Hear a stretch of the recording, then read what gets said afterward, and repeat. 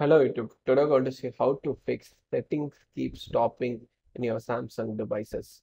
To fix this, follow the steps. You have to go to your Samsung application and go to settings.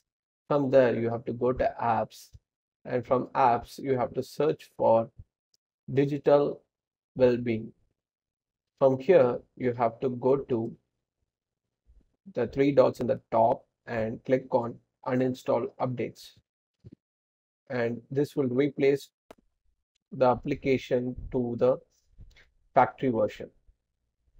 So this will solve the issue.